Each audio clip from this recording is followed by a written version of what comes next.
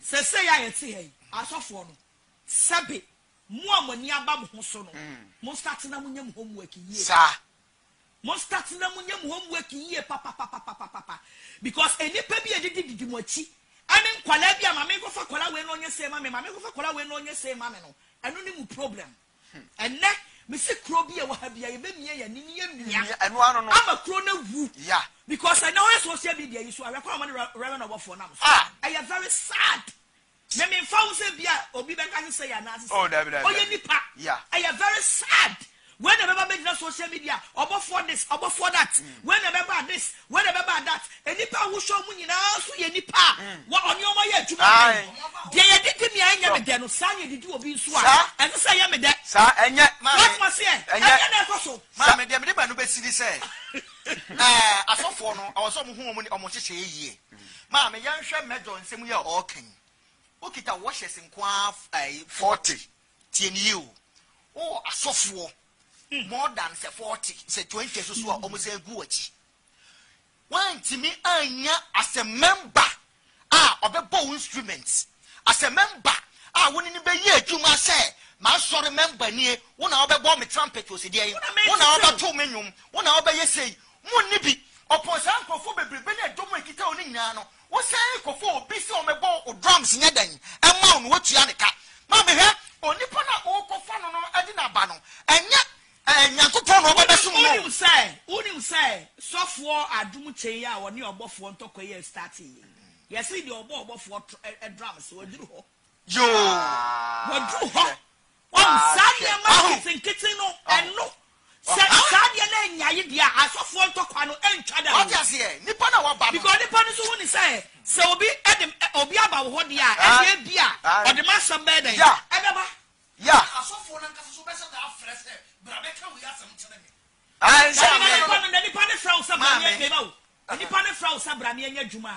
enye sam opatie anu ti wo fra wo ti wo ma fra obi mami audio so wo ti wo ma fra obi mami wa we say omunya sa jimi sam and oka we dibim omunya sa jimi sam and oka we dibim because proverbs 12 verse 1 okofo obi atua nika ase omebo ade ma wow be woni nko na time no mama yenko yanim ene kro bia wa ha bia yebemia na say won se social media no so wo be hu a na Rev Obofour akwala ba ko no aba ayi Savior no aba hwan no ono so aba be gina so no oto ayampia we na meba no aba to ayampia o ma be ya be kan nsem bi ama HOAHI akoma aba ye ne HOAHI ye HOAHI akoma aba de kire say ye nyina ye wo krom ha ye hu issue a ekoso nam so me eche HOAHI etumu ba enkwala na numu kasa ne wo mo nsem a wo mo ka no wo mo aka nsem a che HOAHI to the level say ebia HOAHI kura a kire na nam so kura no me ye adwuma bia na ase etua ne ka sio wo kwa ye adwuma se ye ntua wo ka sanya be ye yedu obi be kwa koto afiase na wo wie ni entua wo ka fe da wo besu ka wonu tum anam so ma na HOAHI ba ebodua e go dua bo ne mara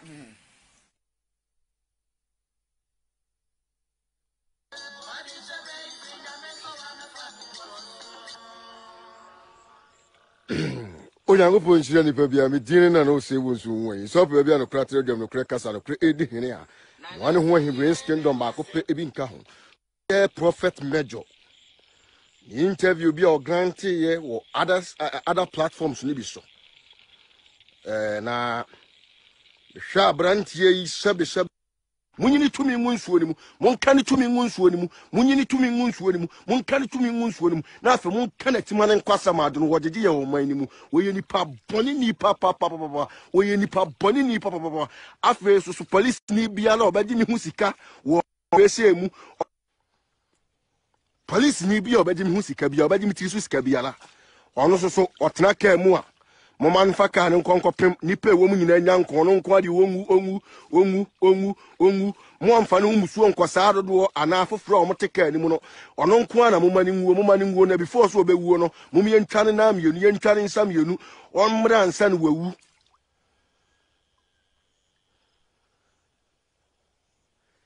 odefo ampratwum wo ye wudini papa on sachira ye onimu nsachira onimun sachira mesi montene so awie montene so atua montene so atua samanfo montene so atua aboso montene so atua ensuo ni ahonhom atwa nsuo yi mu ahia enam ka ho bi empontirani ka ho bi eniema ewo mu nyina ne ahonhom ewo se nyina da montene so atua mame yankwe enti wei ani yawo ensamu ahoahi abeye na wo sha omo nsamu ba ye hoahia so mu pa wa so mu pa na emsa enra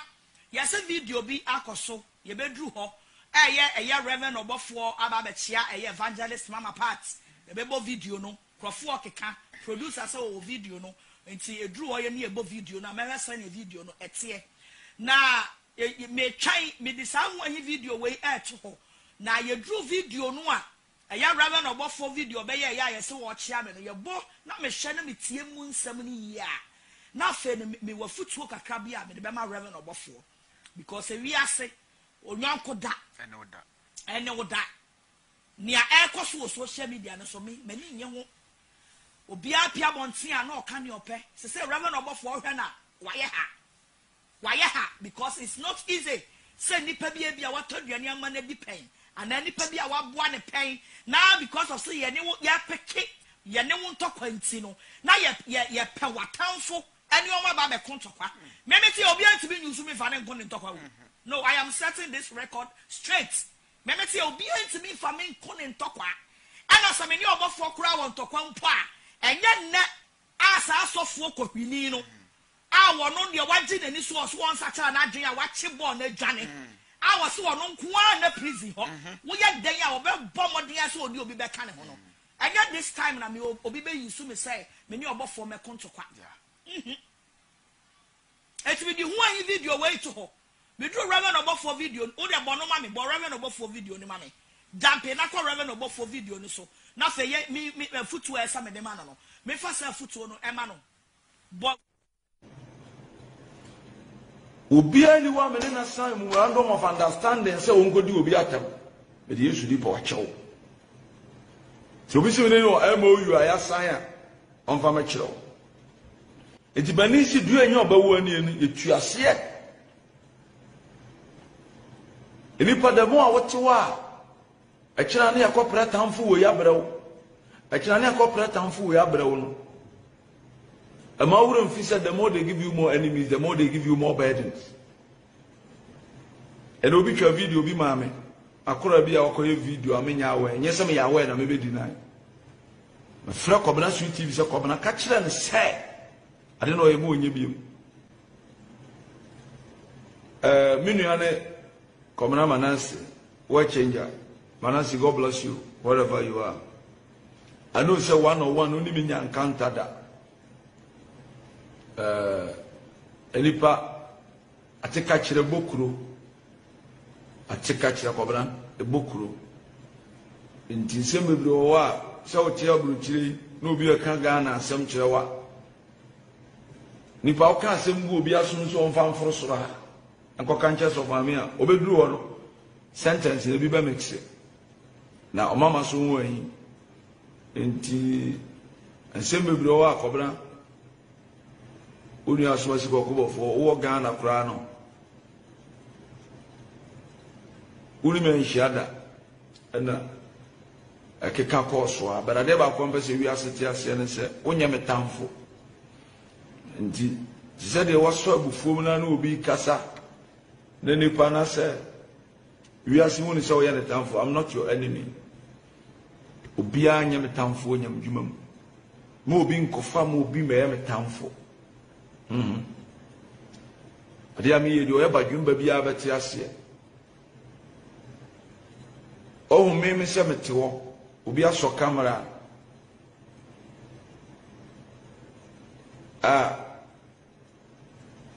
o didi matam emra wo Ghana u ko so bi didi na tema no obo disclaimer to o se camera ya me ko so didi pa na tem Obofour mo me pa min frusu mo bi ko kanche me se ena odofo so beti da bi eye ni mo antimi wu a atete wo ntema 2019-18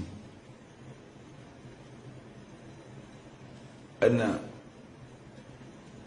then Agradaa 18 and 17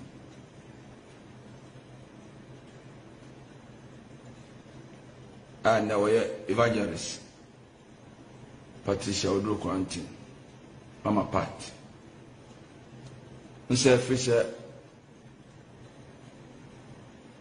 Bibia Memoni did that. Nipa bi kokeka some na creative problem to me nentem.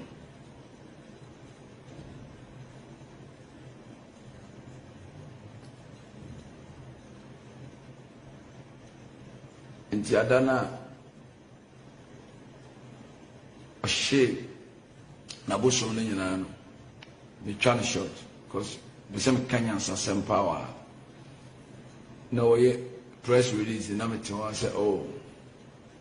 when a sister be me first ti akokora be tema konwa mo twa me nchia na ma ai anchia me be na me ho se ne o court case ni ade but obi o wa the CC ebi mu fa camera cassette ano no so cassette me nkura so see me so se no bebre wo kura obeti no hu obiti mi kase no so fo bofo di funu betu fie sanse no yana o se me ban tembe clear cause the go na say ye bon ye ma bi fa ho a nsem yiba o ti se de oba ma be disclaimer no so yo ba time ye am shihye no ne so bofo so be use nsem bebre mi nemo hwe mentim boda nipa so esa ehyabufu no de odi bi ko ho no mu su de bi ba ha o se ne yire bofo yire kura se no masan ba mama part se Agradaa that time o se and ye share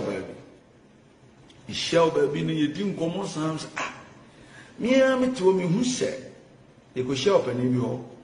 no se me ni pa hia ye ka sei problem bi any wo ye free wa na just adam hey but could you believe sir I'm sure camera demonstrate as I'm sitting here if you say na kura sa try no me say me kan bi na man for Christ but say mama be kan bi shemani ko sia obi twanto order na ni na ere heart physically spiritually evangelist mama part any answer. I'm being honest. I didn't need to idea. If you are saying, would you say, would you know someone? Chirawajini, and Yantoko. And you know, evangelist mama part. And you make good evening.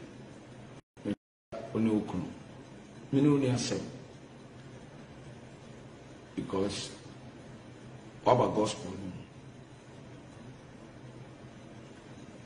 you would never cry. A leadership is by example.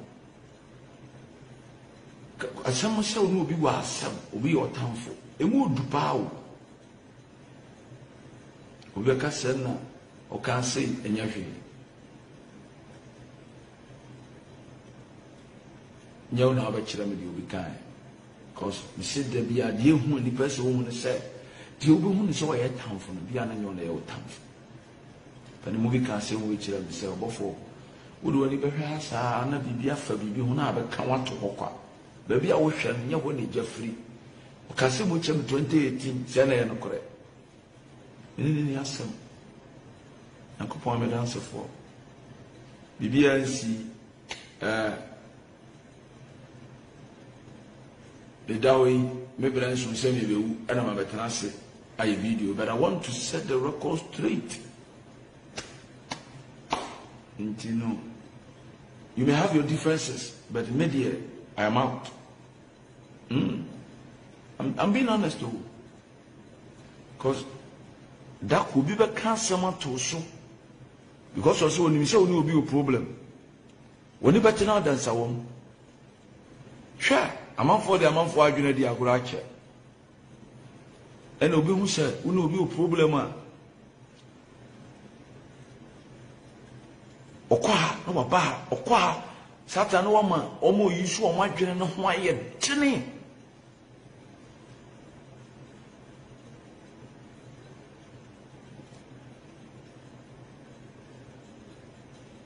na ama omo yisu omo adwene no aye den ina obi ani asem ensi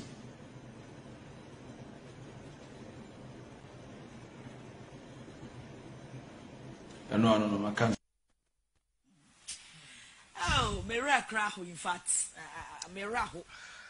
We read the way I Rev Obofour kasa. I am very touched. We are say Bible cracker.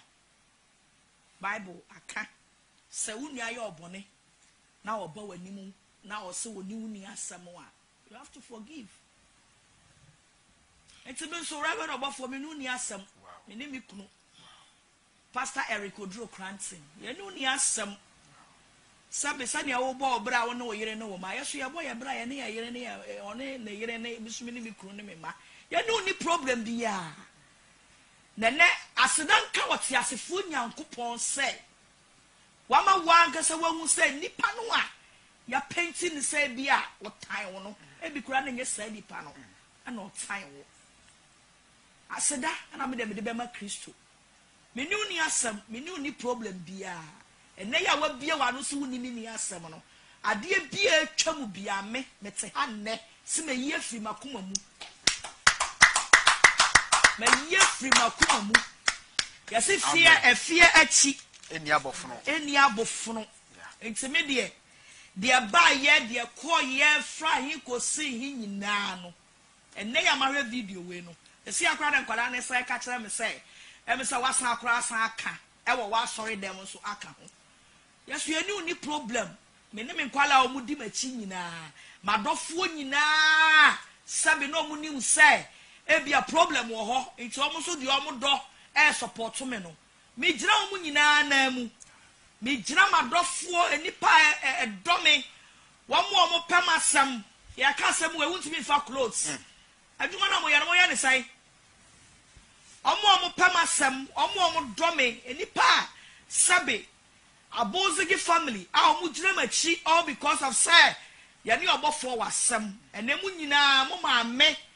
sabla Jesus tie me aman krado Joyce Kodria the whole social media the whole world the whole Ghana the whole world obi a opemasem because me ya wankrofobia they love me because of the enemy come and you know I have to give them the due respect. So my jina machia me do some pepenswe ama ne asumdue ene animonyam hye ene anije aye Kristo dia enye obi na say and the Rev Obofour na nkasa na TV so ene waka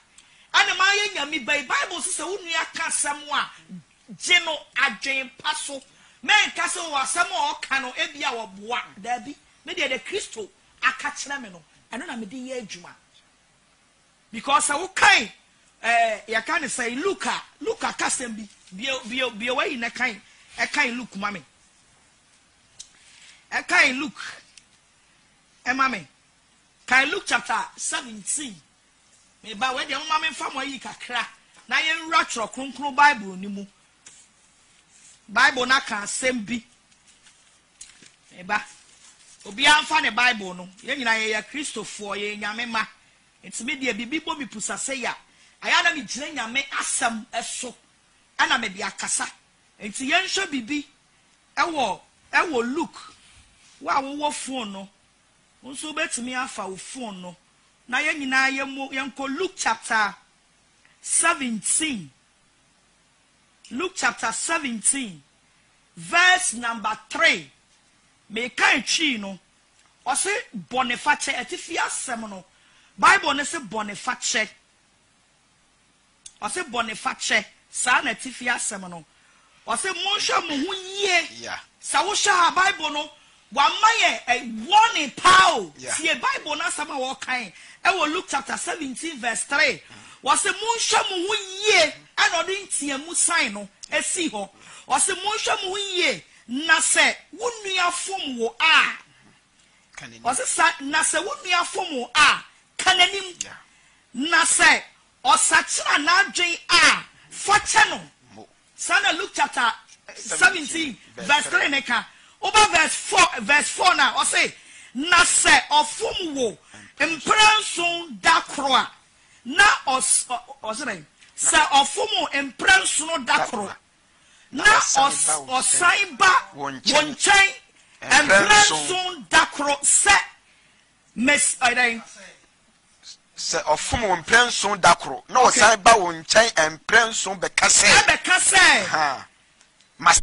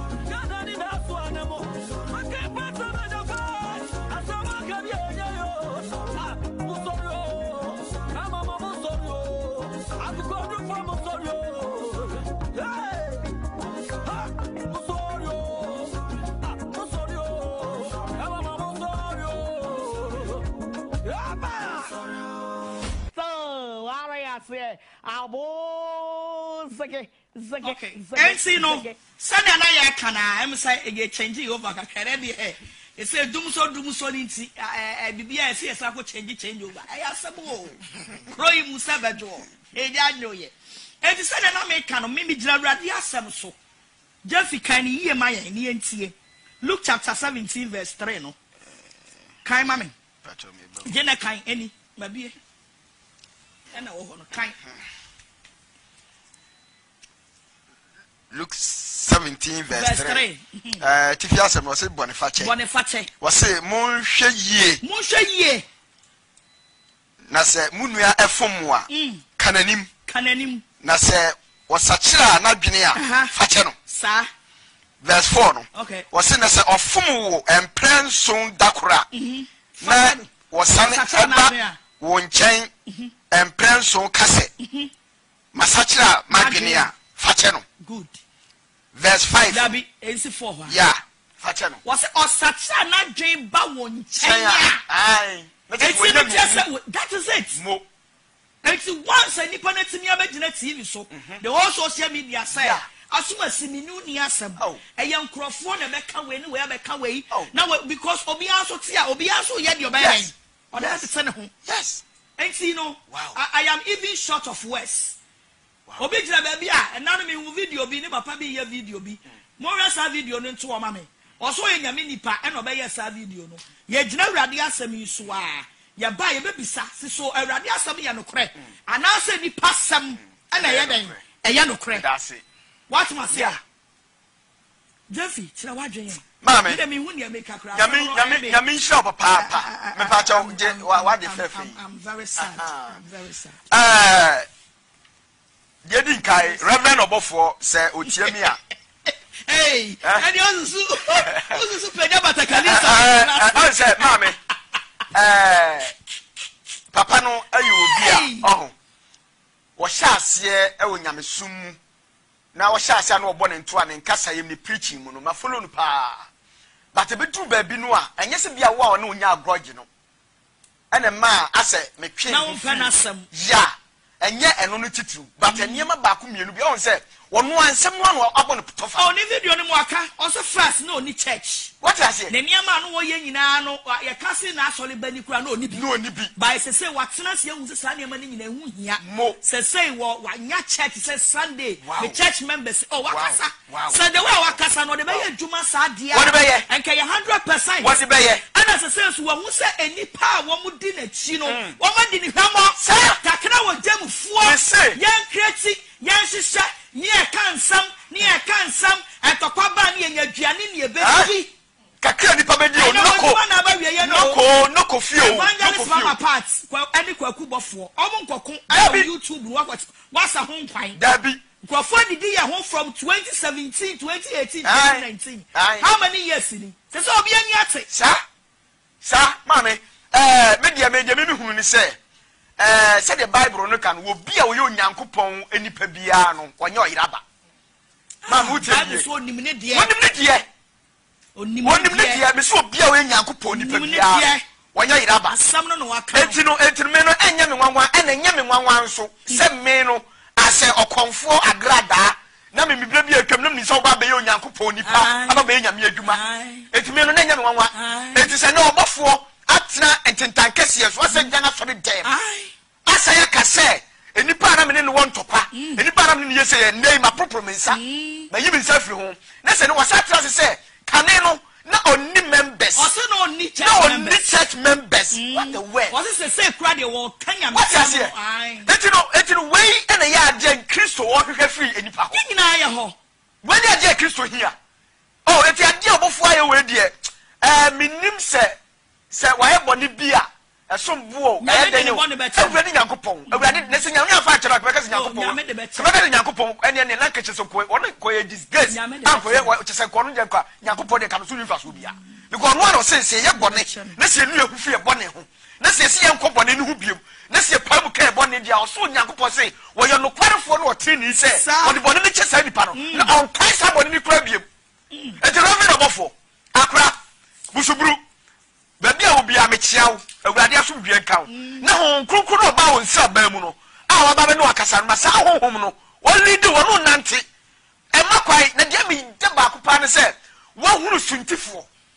wo hunu sankrofo a wo mutwetwa na ntiri on se no wo ka bibi wo se asem ni bu okra no a mugogo hia panyini animu wo se mu ka asem hunu nsem kae no wo se ne ho asem boni bia but mu nyabeduru ya ne jadam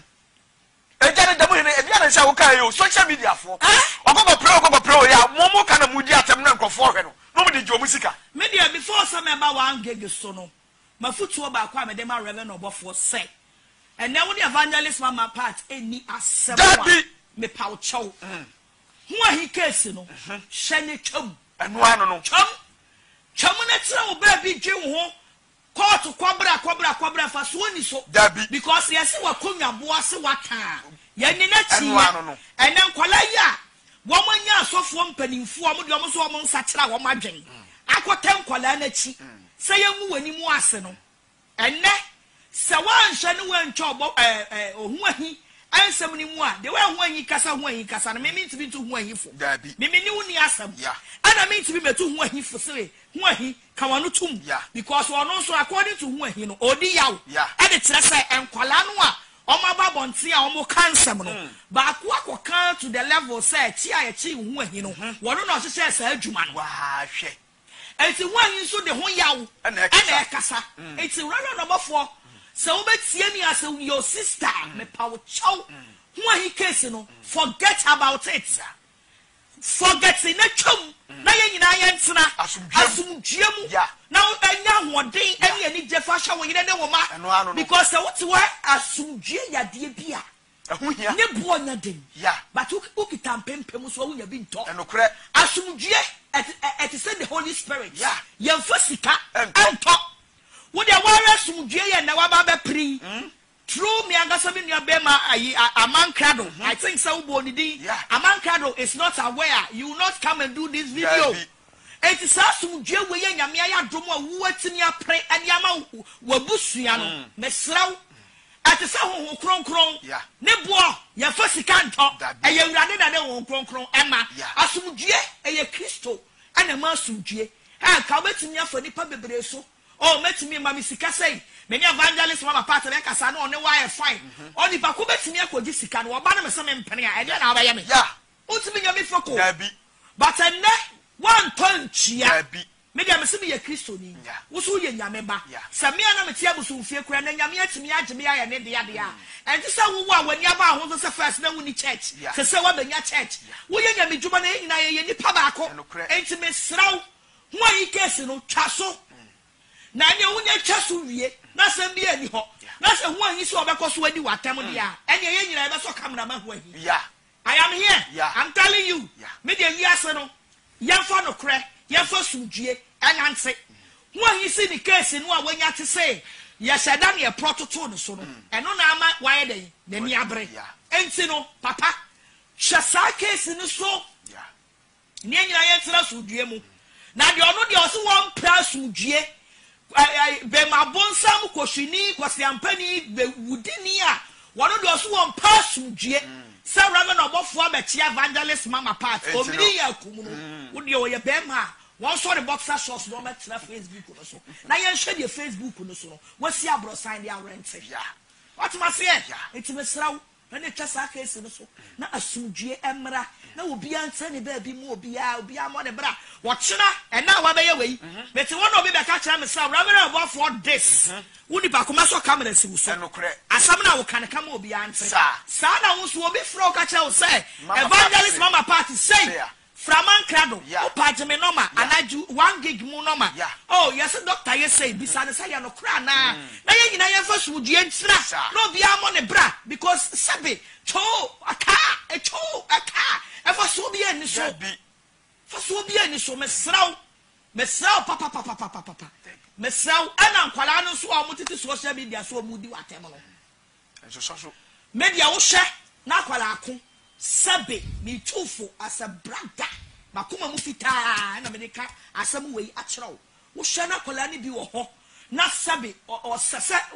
uja ne kwan na bibia me dem enya by force because me tie makola bia ne wa ba begina bonte se me nya kwan uji mi a me nchiri huntum because you said yes I actually obi atum no last minute na yakota mo ball na dwane no me dey obegina social media so be gu mani mu ase a me go free police man I am saying this in authority.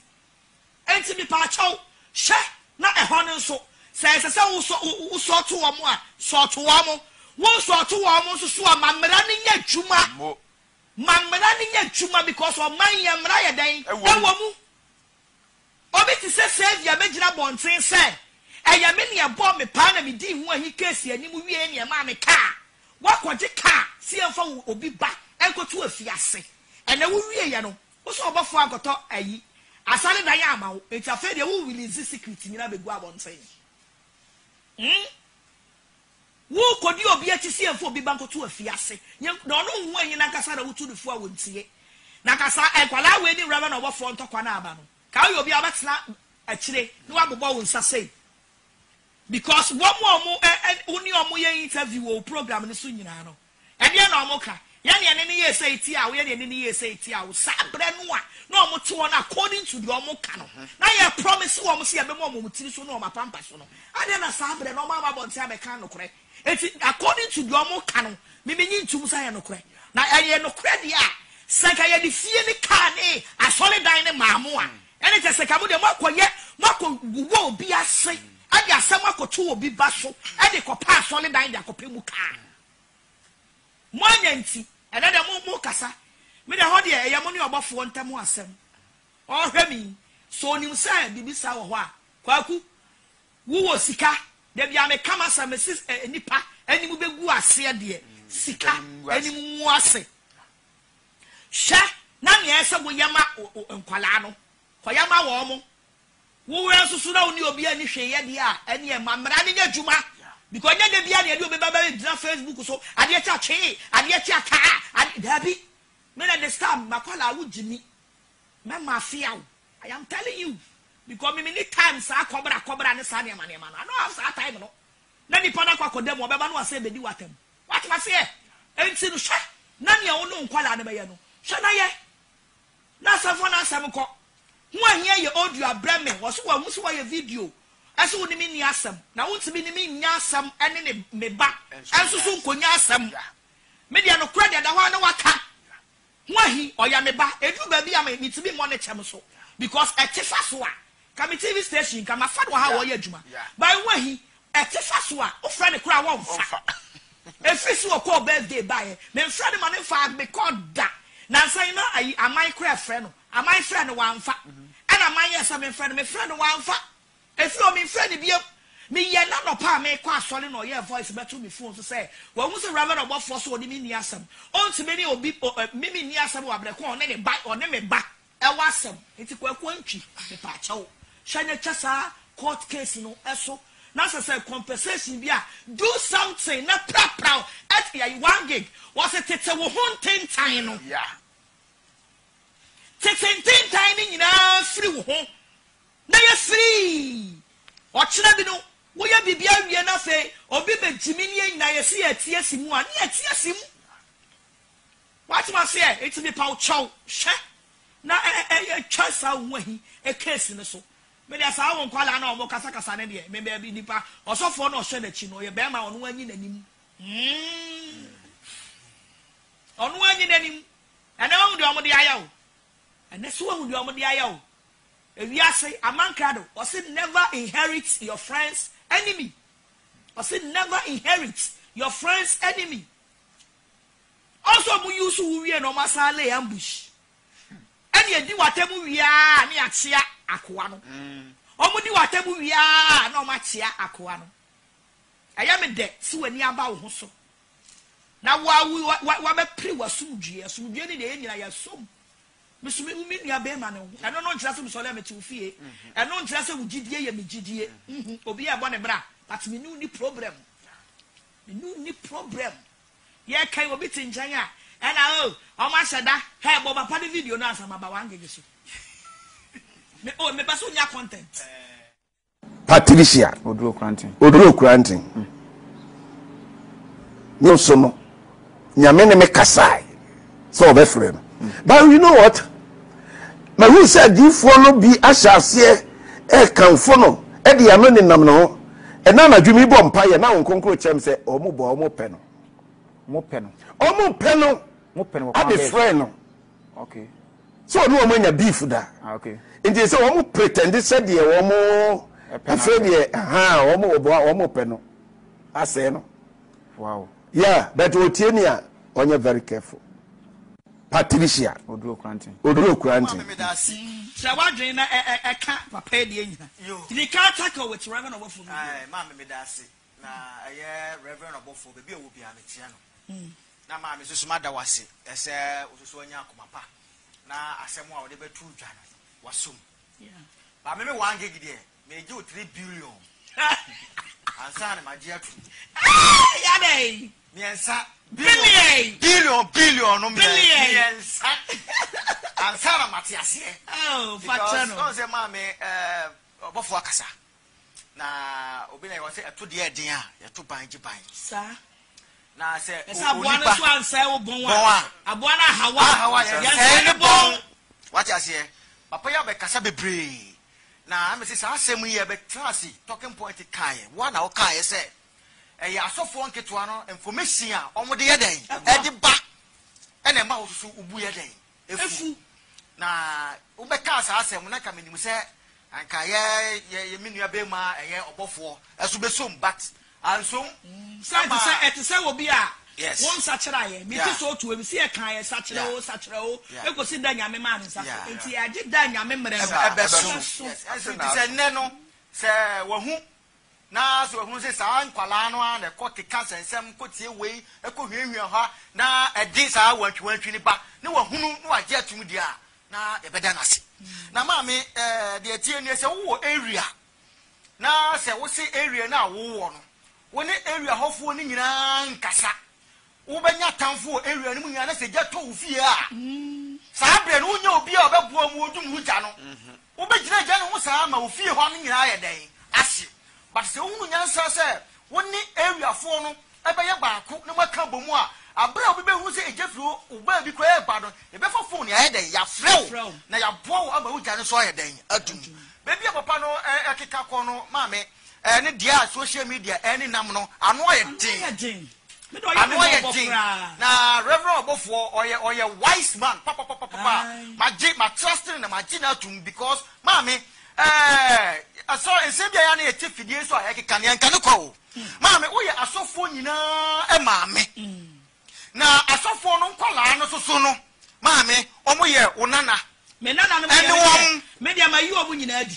nana bia na me ka say ma me the moment na wo ye asofo no e ma me ne de na se asofo no so o ma so de a na wo nana no o mo ma ne de say yempu omu nyina na because ma me ne de yo o mo no mo create problem one fu say why adwuma ma sofo bi on tua kan court yo eno ano one fu say why sofo adwuma one fu say why adwuma bi ma sofo bi on tua kan you should go to court yes one court na be ye me twampo a wo ba jiwo ni so sa pepepe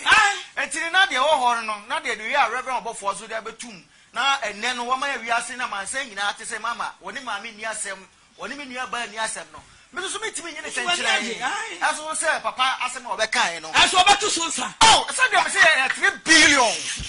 no 3 billion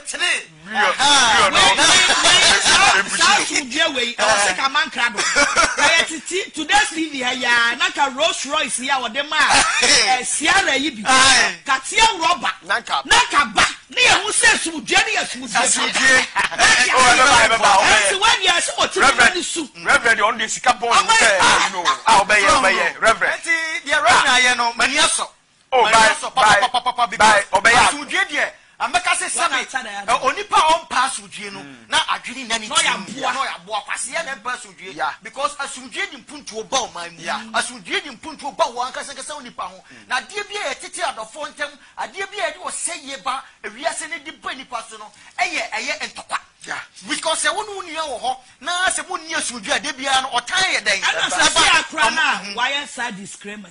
ebema obi a okodi ntro bia be hu say se de ntokwa bia ni otu ukodi ntro kra we nti ukodi ntro so we nti so atiase yo nti no me de ma asem ni abeba wiye no na mesre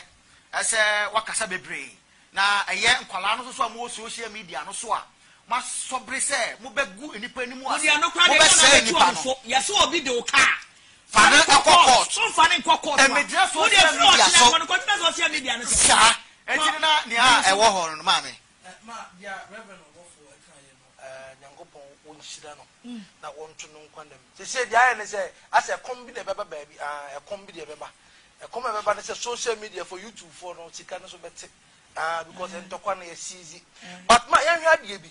se ye hina ye di Christ achidi a na ye ka dia Christ kan ya o kan eye Matthew 16 verse 18 na wo say na mercy must so down on me pod so I will build my church upon the altar or the rock na asama pon to me dey twifa so da enti said the Rev Obofour enne wo so wanya asore no se enne otena bi se Reverend eni honum bi ma eno te se asore no be ye dey e beto so akodanim sa so na enne se mama pat evangelist enne ne ministry no so e be san kodanim se enne otena bi no so woni ho bi ma eno te se na asore na gu asore no be kodanim enti no baby a asumdie we free baye no ana asumdie kura e de sa asumdie we baye no me ka tell Nyankopon so won sira so na the Bible kan ye san ye me de ewo eye Genesis 12 verse 3 no wo say na de wodome no me de wodome no meje me so no me dome no na de wo hira me no so me de me hira no enti ene sadia reverend ahira aye mama party no saa so na ye ayetea no ye so be hira no esa se de waye no afa obia pasomdwe se bi etiri a you say and Rev Obofour sa kwaku nyansani ne be ma ne bi yeah. Now among crowd of Yamane the supreme judge because what you say sa sumdwe we and kasabe and panimfo bi nya bi hu sa nyansani dia kanya se ne ye twa ye ho frede te say tefra ya den ya dwura no oyire won se mo ye bum because one nipa no we hu nyansa yes no say me nua ba no me ni asem because Bible kraka was why not so do nyankopon wa on fa nani ehu okay 1 John chapter 4 verse 20 was why not so do ni nua na onyame odo nyankopon on fa nani hu no na o tan ni nua what must say and you Christo ni die won ya o ti asase so tan no but who do nya odo nyankopon na o tan ni nua ya so say all the Abozage fans, we today to announce to you that we have a newcomer who is called Rev Obofour. He is welcome to the Abozage Empire. So today, all the Abozage fans, we are making him a to the Abozage Empire warriors. Cry, seven jewel. Papa, the video na boy and I'll say. Okay, ma. Kakra bi. Me mamonka. Me mamonka ne kire say. Be bia papa na kotra na wo kasa. Ye nim sofo no asa achen na ye ne de ya. Akoya wa pre ne ho age na nim guase ya last minute wa kam ball na adwane a. Opeso ojo do by ball no ya o ya ne de wonti me nyo no. Sa channel no e ye ne de ya. It's no munyamwadwen say Rev Obofour any ya be like woni obi aye okay. It's mo ba hihye adwuma bi dia ba be fa wo papa. It's wo wutu wa sore wen. Wo a wo betra wa sore wen because you say wanyi ya wo ya nyamedwuma yi. Ye hu wa sore. It's mo dia Christopher mo pass udwe. Da bia dia mo pa se cho Agradaa Obofour obi ni mo ni e ko na mo da mo pass no fifi wutru.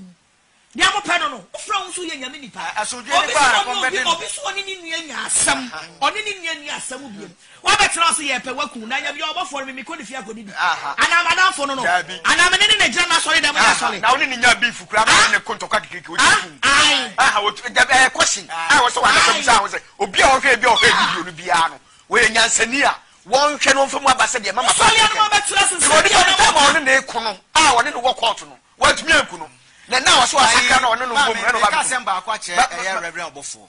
na de me kan say amisa akwala na obika be kasa na o kasa no de ka kasa on suma obia bet akwala na ba be kasa amanfo de o ma dwene kra ye de ebu mesre ne say now no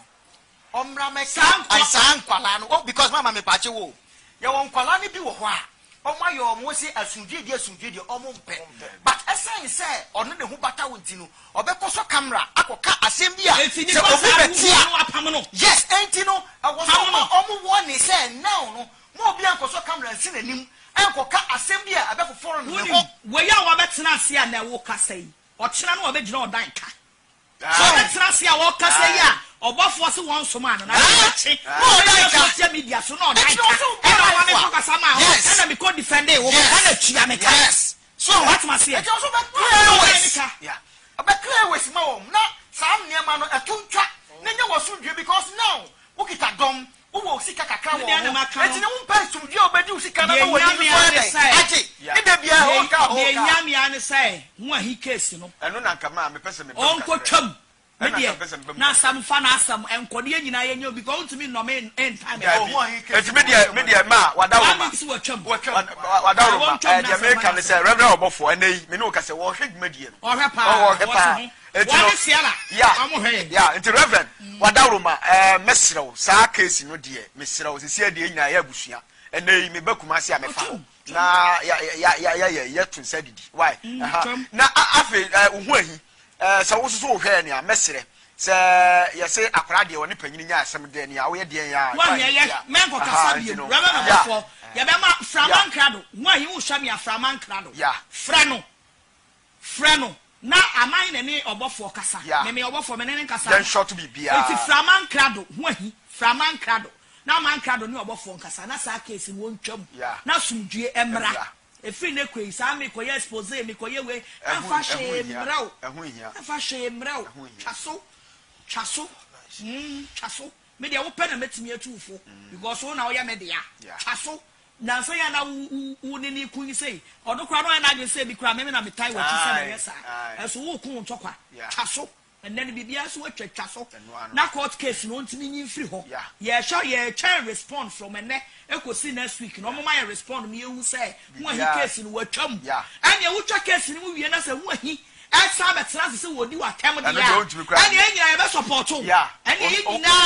wo kra ka support HOAHI kra onye sa HOAHI nya sa me wi a me fe HOAHI case bia entokwa bia onu obia wo bia no reverend one day and ne ya reverend aba abonsa ba be kasa asem we sa ne ma no nso so wa sakra bia Rev Obofour wa sakra no Mama video back. Okay, so on this phobia with problem on the one Canada Frepoku. Computer mind, and so I become soon some. Yes, and no soon some. And then they see Crobia will have ya. And one. Rev Obofour, young say, Canada Frepoku. I am about a million. Okay.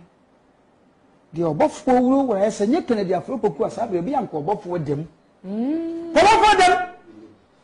And Obofour dem crack. Se Kennedy e di video baako. Na wo be bi video bi hyehyɛ no ha. Sir?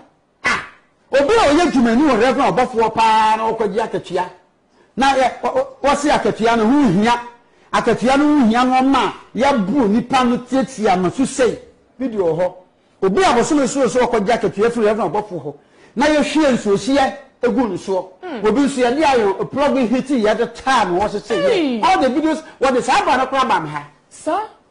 Hu you do any hu. Me na me Kennedy kasa. Se Kennedy di Afropoko no wo ba bontini say king on ya da na Obofour bekoje. Sir? Anya easy. Nti e Kennedy na bobo connect you ma position for mpanyimfo bi and the position for mpanyimfo nyina adwa wala. Nti na me tu Obofour for say more facts are here. Anfa sɛmbe yɛ sɔfo panyin adwuma ba to mu ɛna manyin sene anfa bibia to nkyɛ me atake no but me kyerɛ ne sɛ o be mi die ne nya adwuma na nkofo bi yɛ so ɔsate wɔ mo ntem sika yɛ ahe so ba to sikɛnti na bo bi sɛ so bo kuma bo atro mo gya sɛ do de gya no fa na man te 70 kwase da yɛ ko won hu sika asamo a computer my wo kan nyina e ɔte ka kyerɛ uni evidence what ho ɛna Canada Africa aba on chain because oni Obofour nyantokwa ene wa ba na we yese we me dia na ye mabufu ne sai abra na woni nipa ne nam a wonim se wo ye sa ne ma we nyina no wantimi ama meka ene na woni na nya problem na wo pesika bi dia wo ma usika no afa no abegina o yese computer wa asama wo kan woni evidence you don't have any evidence obi na aba na narrative story de kyerɛ wo and so we said ya wo to wa wo ka asem no he said o evidence the same thing na yetetia first no ane abani abeka me ni ho prayer sa eh na bi me say edrum ne bi sofu pani bi na ona meti ado awoma so abeka asem bi shema no ma me kan say me wo video ni wo ho edru one of a video ni bra oni video bia obwa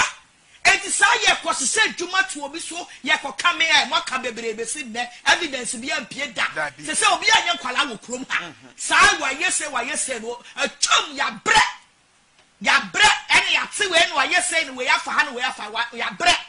sa wo se nya Canada Frepoku a e ka Rev Obofour dem Canada Frepoku wo ye IGP and now or minister of why what must say asamo ba ya mo ntomo bo ase me na Canada bi tufo shana na Rev Obofour mo settle mo issue no na jai so wo hyehyɛ nkwalachi na mo didi we machi we nyese no chaso enfa so bi ani so me de baby am for computer my asem ni mu no o se sika ya beto ye etu hwe na be hawa na me di kaka no obi a pepe bibi kakra ma omo no nyina wa yeden wo de shade nsa no aso camera si so wo de shade nsa no aso camera si so pamo mo nyina firi wo ho na wo ne wo yire nko amonya mo asole ye eye bancheto a anasa asole ye eye choba anu aso nkwala bi a wo sha we ne beto no we ne be drums we ne be yese wo ne wo yire pe mo ka mo adwen mom na wo ne wo yire dwen ho because enkwala edi wachi nyina adwen be no mo de be ma adwen ben yese ye kɔ asofo ho kusua to get impartation sanya be ya adom ni bi beba wo so na wo so atimi bi akoye wunya midwuma ba ye nen kwala edi bi asofo achi no anya midwuma ne na wo hwehwe wo ana me kɔ ya wo so be ma me ka ana wo ma me wei obi wo kɔ ya ma ne ka emprenu o se swa waton wo nyaaya ne ka wo 4x4 na wo damu no eno na kam na fama no enough is enough wo hwa na be settle ma settle obi a enji obi a back biem powerful and obi a back biem sack all of them na tira se na dwen ho na wasem be pia ye omo mo na ase na de wasem be ye den ebekọ mo na mu go today TV ha na mu huri pa mo to a mo si mu dwane na ye kọ ma Obofour so wani ewu so wani wani so mo ni na egu as hey ya ko ni Obofour ko to picture ni Obofour so wani so Sibo wajiboni so. So brempona nkasa no anese. And adifo mienu. Wo kai proverbs a wo se wo defo di ohia ni so. Wo kai proverbs a wo se wo defo di hia ni so. Etimu da wotu wona mu ni hwe no a ono oyi skade mam no mo se bo ne betwema so. Mo tira ho na da homa ne be so mo pa achi no. E ho na obewu se pani na wate wachi a o push u se bedi atem no. Obetimi age wana. Obetimi ajewana ye wo kroma sei na brantie betena so otuom e kan sam ama na se record ye e di audio ne beto abonten e dura bra Ghana fo tu ya no gusu se Rev Obofour nim se oye innocent a won chi abrantie ye nya asofu pani eyi bible mu quotation sam e na odi guos Obofour so sa na Obofour anche gan no e na wanche no obedi Obofour atem wi a no wache awo etikedi pa nto oche na ke no ba bedi na tem es wanchi ni nti obi asasam ne be ye no kore because den ti na nipa no wanchi no ye wo kroma na obi sise ni se okoda sawa mu bai etiesi de na suma si de wanchi no pamo mu nyina firi wo pamo bi a eni obi a nka mo mu biem because me de odi ase abuo bi nya no won ka wa on fe ne senkyerɛw wa mo ben we ne sa ambush no mu le ma wo no onyame odi wachi so na sa ambush we mi so mu talking point ya nka wo benne nyame odi wachi so papa ama ka do ne me kasa me samai nyame odi Obofour achi so na me kwa me hwe Obofour me mobo wa ya because this is the time aka me so menya udi di asofo bi achi mo mu yusu wo ya me niam bebre ana wo so mo asale ambush e de atia wo ade na ma anya ama wo mo me tsira ha di bani mo nyam twitwiri fam e di asofo mpanimfo bi atem di mani mo nyam to fam aso wi ase wo mo so mo ma me nsakira yesu no ya ma wo mamu bi na wanya heavy ni bi akọ etina wo di o machi no na I know very well some di be do and na wani aba wo so tena wo ho ase enkodi obi achi you are a man of your own wa ba obra wo de ho e de etina so ko salanda ko sho obi ase me me tuwa wo so mi sho obi ase mi sho obi ase enko salanda ko sho obi ase bia you are a man of your own wo so tete ayi wo ma wa wo mo ni wo wo nua no mo ni ade e se me tuwa yi wa ngegide nyina TV ni so awo wo ne ba ne ekọ ye benya ka adamu nyanta ade ye sha ade ekọ eti bi me nua no mu nyina na ayi ameya Elizabeth enyo no oye ayi ye ka ne san emse wo ha wo nua no mo ma me ma bi a wo hwa wo tete akurase no kọ na kofa wo mo na de abonti so ni di be ye ono nua ntimi fa sa ade ne nyawo ofu so mo mudi watemi e yo busuani a ana wo nua bi wo nua ma bi ba ko metinya yo say onyo busuani eti oye wode wonwe ho on kai papa wa ya ma no na ka computer man Kennedy afrepoku a wu kan Kennedy enyo na Obofour na nanam ye ni kroma na Obofour be ma ne ka ayi eti ni pane ne abiem no wonye ayi abiem se obi anyuma ba wie ye mko pa adwuma nye na no so ntena se ye de ye di ye hwe mo de mo san ko start wo social media no so see at talking point ya mo be ka ye be ba be fa be bo ne ye bo wie be ka de we ye be ka asam na fa 1 gig. Mama me da se soft computer man me kan nsem ne kakra na de wo honie o ka asem bi o se ayi afrepuku enye ono a anka Rev Obofour ekoji computer man o hwe ne ho so yie na se sa video a o ka se video bi e di jashi wo bi a o meko a se wo hunu video bi o se wo hunu video bi o ma me sha wo se eye sa asofo Kennedy no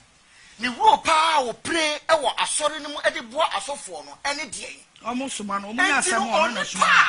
ati se wonya asem ansana obelinki obi se sa nipa wo nya asem ti nipa ne boa no sa nipa no onyi nipa papa because wo nya asem a ne so manfa so emfa ma wo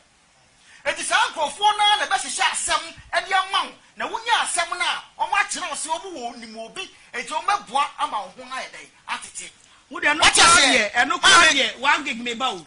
ewiase ye woni pa bi wo ho a wo ne nam obi ti se sofu Kennedy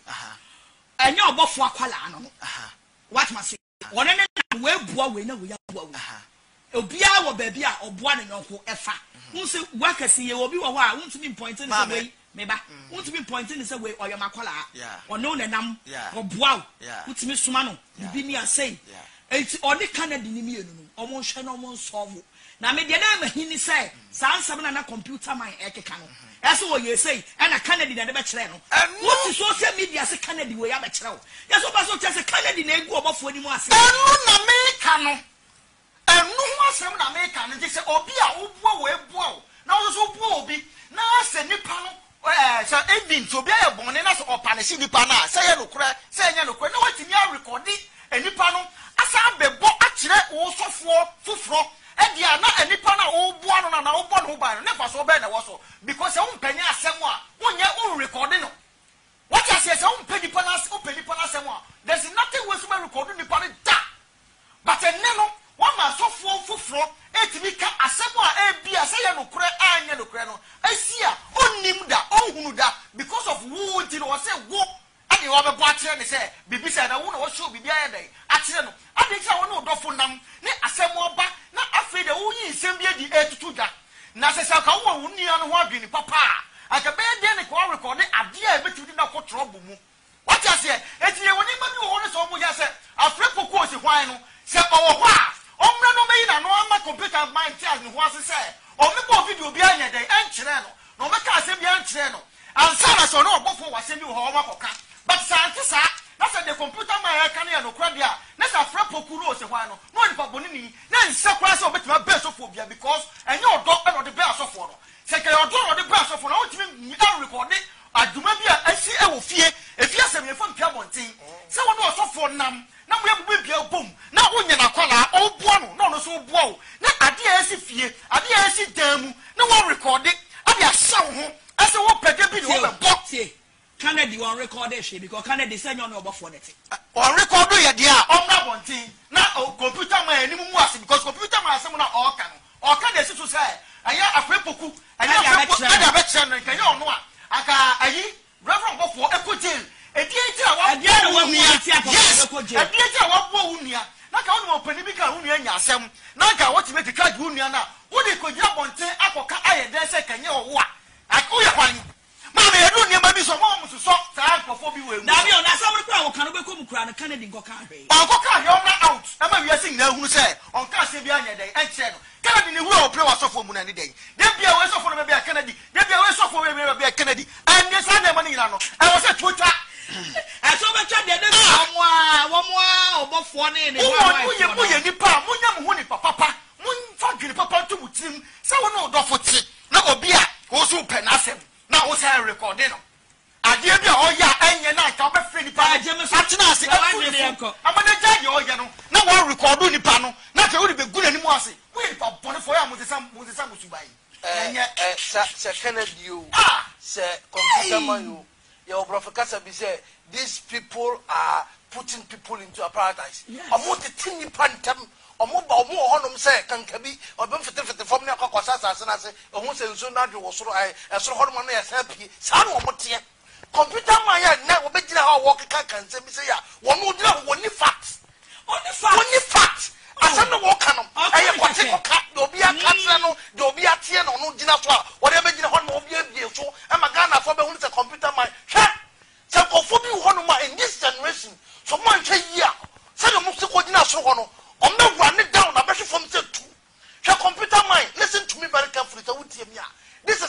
disappointed but me ka asɛm natural asɛm na wo ka yɛ me ntan ne mo no asɛm na ba yɛ no ɛno na me tan asɛm na me tie na deɛ me ka deɛ me tie nyina nti sɔfo wɔ yɛ sɔfo ana wɔ yɛ dan wɔ pɛ sɛ wɔtete nipa ntɛm ana wɔ yɛ dan Kennedy kura bɛka asɛm akyerɛ wa woyɛ informat sɛ wɔyɛ informat sɛ sɔfo ayi Kennedy ɔna bɛ ko ka sa asɛm ne yɛ dan okay Kennedy den na sɛ so abɛka asɛm akyerɛ ɔni pa ne si yɛ so tum da no akyerɛ si ɔsi Kennedy si Kennedy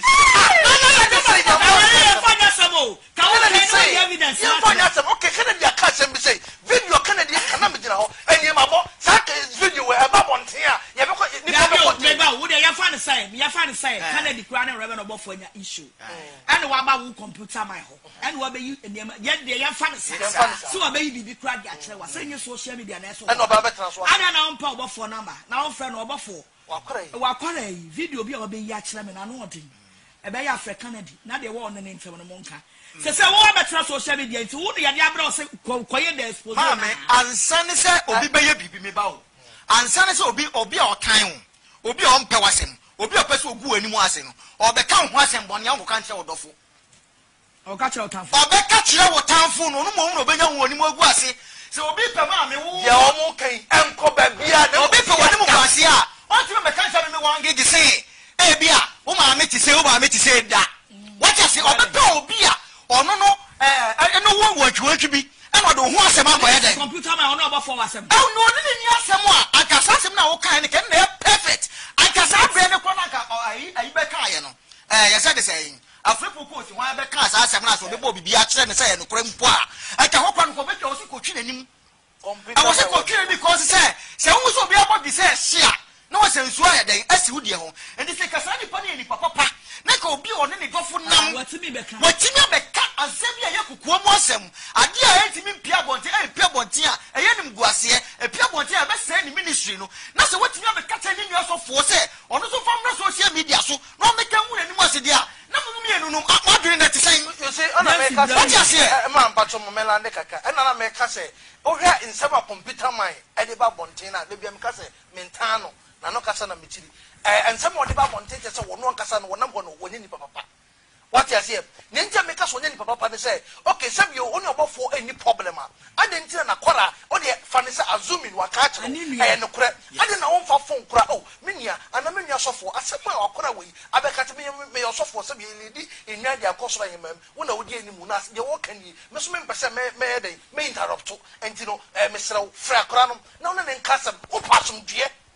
You understand? Ukasa, upasumdie, but better TV so say okay, my better social media, and I'm assume I see the better media. Hey, uya pronsam. Upasa. Now you not say the parwa gun anymore here because samna. And what Kennedy one Kennedy in person beba bonte and obeka tro say or the top form will be able to. They say also better social media. It's one of the what's up for me? You could continue. I say, I want to make a remember. Ah, Chilabo, some young good feeling. Mami. Me de beka man ko panka so for me dey say yakofo we akwala. Me ba cho. On say computer man say Kennedy and Afed. Senka omu leak video a enko Obofour nke ye be jeli no. Yeah. Me ba cho senyem na me kan yo. Enti we say me to nsa frɛ IGP so mra asem we mu a.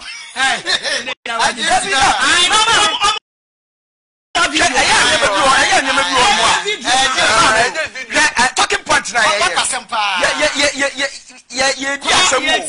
Wow, that way I am direct.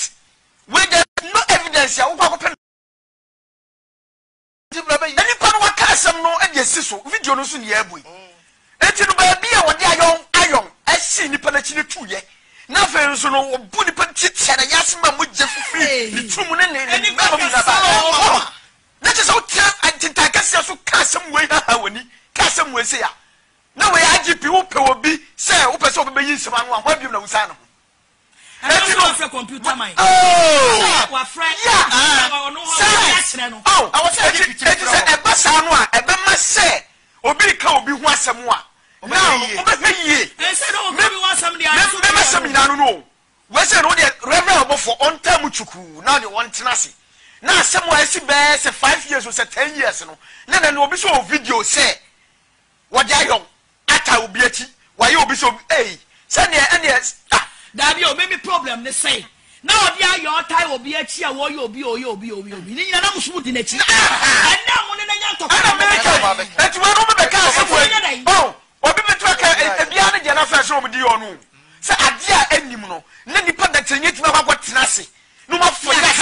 ni hanu na ya ni ahu ahia yi ya de ba TV so e no be ka se nsem ya ko ka ni na nya no kre enso na kana fo agya to asomo mo nko school mo fiade a o mo ma kwahwa pafo no asem ba ya ye fefi asem mu anhwem na ya sa asem ne sa ne nan ya se ya na se no ya na so ade so nya no kre ebia ne computer man yes se adwuma to me so obi hwe TV so ya wati sa asem we wati wasomo woni ko na kura ase no de ye no an wo da oye social media kwado the whole world now say eh ti say no Obofour ye nkrofo say no me wa so ade so nya no kre oh etimi de IGP gamia mesra no IGP say no social media no de IGP o monitor pa o wo hwe programming o hwe kwara me am wo fakada pa ne sabida o mu kuso mu hwe o mu fo de ma IGP mamra ne ma na o mu mamra ne nyadwuma na o mu gogwe kire computer man o mu kire Canada o mu kire Alfred na fa video no o mu show video no na say no kwara sa de ba ya dia ye mu so Obofour say adenti ana wo di sa de o ye 1 gig adenti na o di ye chime so no so nkire mu say ebia me da hanu na se bia me fa mu ada na wo so oba be wuro me yire pant enu te ma me so the iron no ya no ma be chem ne se sa nye sa dia enu obi abedi di obi atema di na ma twiki fo eti agip me se no won to sa we da me force pa ya me sha agba me fa 10 years en ka wo fie ho bon se ma cha ya se ayi trabo ya wa hana trabo so mo se bible no hu hia ye so wa be Canada ai asaka biye mo yen go he me na ma bere. Pastor bless the Bible. Bible say. Bible say. Adia for so was say we need to depend on our vision, our dreams, our thinker we mu. Eno ne nyame de adwuma. Papa we osofo peyin pa. There is nothing in the Bible. Papa mpacho we Yesu sofo. Me Yesu Kristo sofo, me ye Onyankopon sofo. Yesu yesomafo. Onye Nyankopon. Onye Nyankopon. Bishop of Wani asofo wo Ghana nyina. Omu ni masama awokan. They are aware, but just to deceive people, they will keep on doing. Because see, say one no, ultimately avail yourself for the Holy Spirit to use you. Ebi a woni maybe a wo yenti, won kon ultimately emma da so. Enti enti da me ko kan we ya, e de na medi. Enti na sisi. Ba me de is a fact. Heaven. E Onyankopon ayenko. So we catch us say Jesus so ko sisi baby am my obofia kwa enyanko. If your spirit is so belongs to the Lord. Pastor bless the Bible. Bible say. If I should be honest. Ya so ya so fupeni. Ai, ya dache president. O se Bible hu hia. Ena ne ne computer man te ya no se so mudi ya nguti ya bele. So Obeka was about the Kawasem. Nothing was from Debbie. How you mean inside? Because so chao ka kan pa ko jina ko. Debbie. How you mean ka be inside? I know there because your father or your father or your prophet kasi pa wo. Some of them ya pro control. Debbie that's all the cow. Some of them ya pro control. Debbie Obeka. Me ba wo ti am ti so. Debbie. Ana matna ko na do wa draw so wa beka. Wo ma wo tna ko na do wa draw so no me ti so bi computer wa beka. Wo ma wo tna ko nya so de wa draw. Me ti bi. Debbie jabote. Me se wa beka wa. Aka me yekusie. Debbie Omeka. One time ya. Or can answer and a maybe as a warrior prophet say, you know. Maybe so, oh, only a bema opera penny or something. As someone walking, what dream were and a section, what they did the free, Mr. Okay, the American in free. Let them to us a kind of man can be a mini holding free. I come from Mamako, your parent one from Manuka. The American said, Ghana for your family, a name is Snippy, our kingdom from Ha. Yeah, one life was said. So we put your bosom of Soria on your own. Want to be Cassandra? Yem me when you so based on say Babono to me be any. Every day, Sapa Pepper Cast and Miss Bell no upon the for crown was saying to me a woman singing Bible. Until they so put your bosom of Soria. Oh, problem with him. The entire Chabosom Bacasa Metanasia. Nipa saying and cover pass a gun of one to Abama no near him. The very will Bacasa Yacopo could anyone in Yacopo. Se we are say,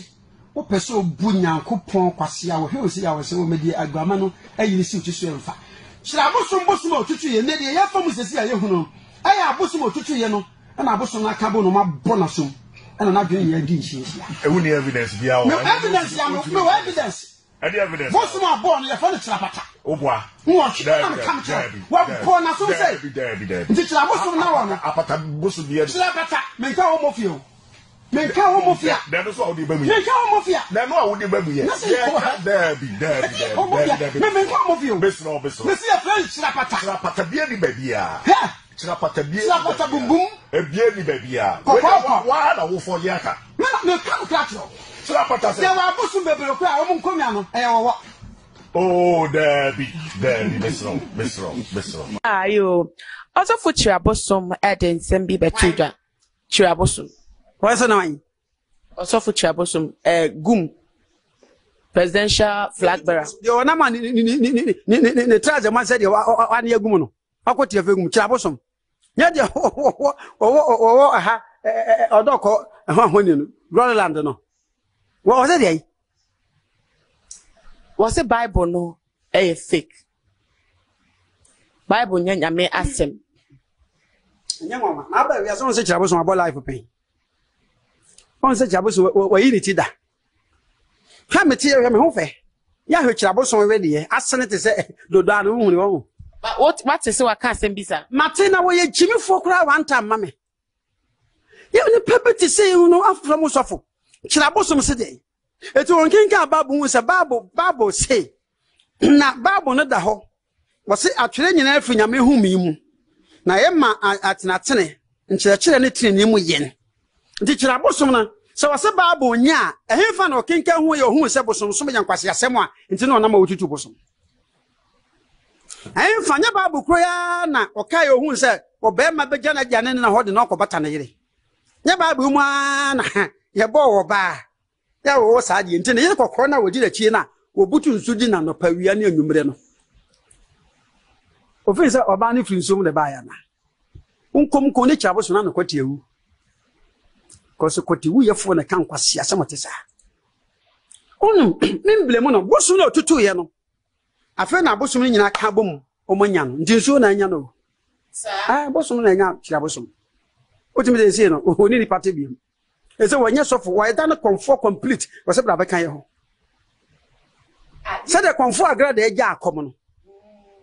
na bosom otutu gu ba bi no e chirabosom ye se nkoko wie biafa na ba ko bowura ni mu a oyensa they say Holy Spirit ya na wo chirabosom no e na nyame ho nkonko agye na odi asiesie imi nua ba mama part former Agradaa na o se me de wura mu nti wo gina o preach ase o kanyame asem nti basa pepe na yes exchange e ba be wura chirabosom ise chirabosom ye comfort nti oni osofo tabi se o ye comfort ogunsa mo pa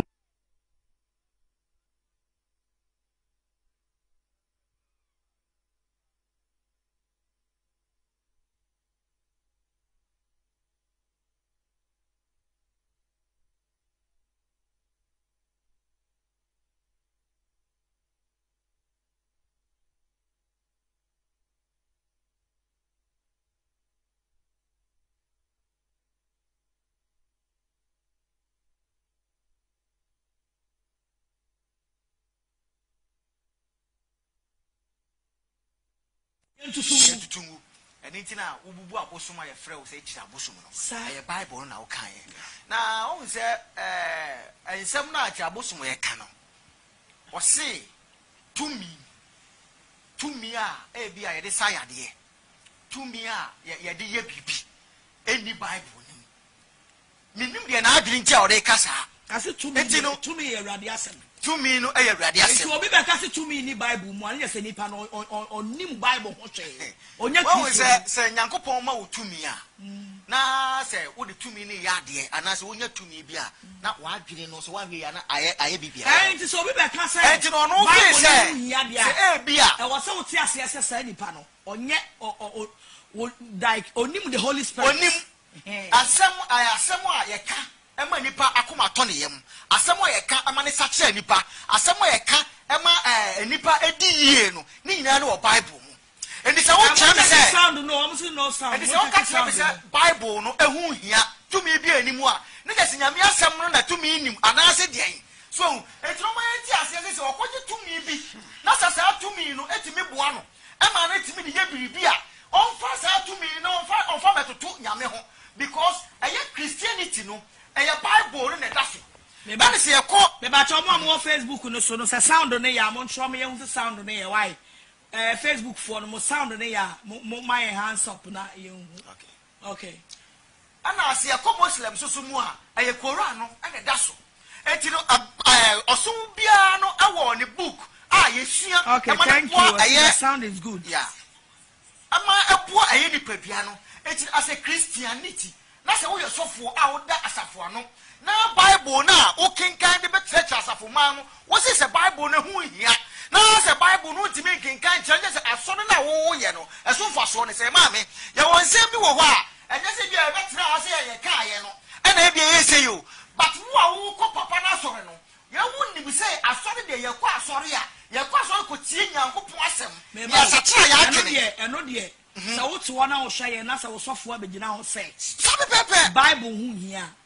say wo hu ba bi ahoko nti no nya ye ne beto Debi because say we o meka ye dia ne ye be yire ye ho aka Debi wo ba metrem enye ne say wo ni say Bible no ene yesua na say wo kwa asoro ne say preach Bible ne nkira wo ne ka to say Bible ne hu hia dia na wo say wo sa kira wa adwe na hu ba bi a wo gina ma me de computer mine na say mo kan ne ye me ya say software ti aboso se bi o tafrache na ne be ma ne asam wo kan emfa kwam software medina pop yi social media kakraka wo so mekeka sa say na wo yere kokko na wo dan so butu you see it is nonsense. It is nonsense na the Bible ni ho na no nya nonsense. Ma Bible no asam no kan me ne software ti aboso ya. Say no na ye ne ya no so try na de. Ana me che say o tira wa dua ye ntire adwen ko ho no. Nti wo tira wo de ye. Wo no dia wo no atie. Obi si Bible ni ho. Ana ono o ye sofo abetena se no wa geka na adwen. Ewiase nyina hu. To susu ka wo so nya nsasem. Ma me nya nsasem ma me kan. Wo no de ye no so. Software ti aboso. Ala me boa. Software ti aboso. Ana so ko fo no de ye. Ma me asama omuka ye nyina se me kali na me bon to fa. Software ti aboso me ne ya adwen. Bible no sabi o tafrache ye na mfa so nse. Wo yale. Oh, I'm telling you. Oh,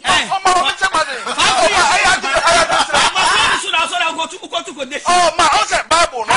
Man, bacho. If I saw the Bible, so and I will cast to quotation. Oh, my quotation, no kind of over. My main family, so can I maintain my son, my cover. How the money tell me, what must you maintain? Oh,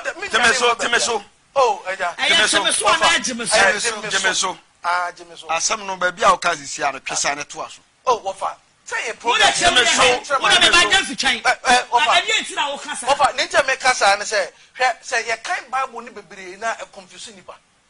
Yes, a confusion nipa say Bible no okay, I can't Matthew chapter 24 verse number 8. What can be found Bible also say. Why? When so yale. Mama me so yale there. Oh, ma me sero. Da me so you so yale. So to me quotation.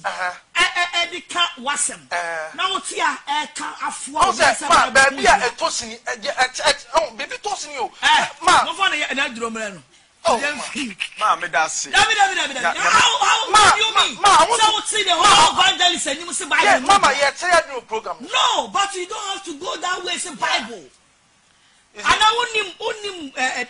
the environment you are. Ma, I know, but it's a program. No. Okay. Just sign. Bible there. Are you not a Christian? Me a Christian. Na Christoni, and then I'll believe you. Me dear Radidi. Now why not your Bible no? And why some Bible so domia ye need some so. Say why some. Ah, don't you ever say it again. Say. Hey, I said na okay. Say okay Bible ni bebre a. And I want to say Bible na boa e shape our life. The way janu nani. And I want Bible mu. Mama ni. And there's a way to go to Bible. And I go to Bible. You say, "May I post?" So I just a Bible na prefer out. Oh, quay. Ma give me post. Yeah, there be me pacho. Famano na enyo no. David ma give us holy post. Enye me give post. Won say ukai Bible no we say baabi abanu ana ba asabehia no. Awurade Yakobon bam. Na so ma no nyon won say abla Yakobon so ne mahia e wo Hiob. chapter 1 okay verse 2 hon so ba no so a wo se obonsam so nante ba ho it is here ye share no mu se ya eno no ne ade a ntra me ka chere on se ye ka se ya on se me ka chere on twin sign by hon na fe na honhum no fim na ne ho ba no it is ye okay is here no se afi wo se me twin sign se honhum no gane ko it we yesu dirimu ya wo make comment how quotation mama on say now quotations now we mama ye fanche no ebe yi je o nyina ne say on say me no nyema se nim nyina ekoso a mama so kai Amos 8 verse 11 no a nyema we nyina na wo se bam it is a nay se sofu kira bosom tumi gina tintan kese so fidie so kase bible 4 lines no kase bible enye na eso ni mfa so a in fact medin hu yaw papa medin hu yaw na eno na ma sisi aye ka asem ya na ma me dwene kwa akiri na mkokọ hwe se abra so fu chabosom e hye ase se obubu abosom no ye yi no na o hye ase se o ye ministry no ma monitor asihwe ne ma platform be no gina ya ofa bible yi quotation se odi gina so preach nkofo mu hwe bia no enka nkire me that means I was so who say on so say empataku no o ma fra empataku mu ma a o makwa hwira fra enwankuo no mu etije mo nwa say wieye ya ekoi me say wo mo nyankopɔ ye o mu dia no a na efi so mo empataku mu no awurade ejuma ba nwan mu na empataku no mo nwan mu no awurade ayuma ko empataku no mu etije mo nwa say Rev Obofour enei Kristo wo Kristo mu but say no yi afi no yi Kristo adwuma no na nya me nwa say so fu kirabosom a nei a ono no say wo bonto ase ono de wo ja bible so na bubu abosom na nei Kristo nso ebe yi no won so ada ne dia me hu say nya wo ye pataku a fe de wo sa ko de pataku enwuma no eti computer man ba bia o kasa ya anya me de ne ye ba bia na atemdidie no wom eno ne ne manyema me hono de me se computer man say aya onya abotre na kasa bi wo ma sebe wo ye ba bia na o chere what you say abosomsomo nya eti no me se sa kasa bi wo ma ya ye hwe yi ne mom no so fu kira abosom de nyame anum ne kwanum ni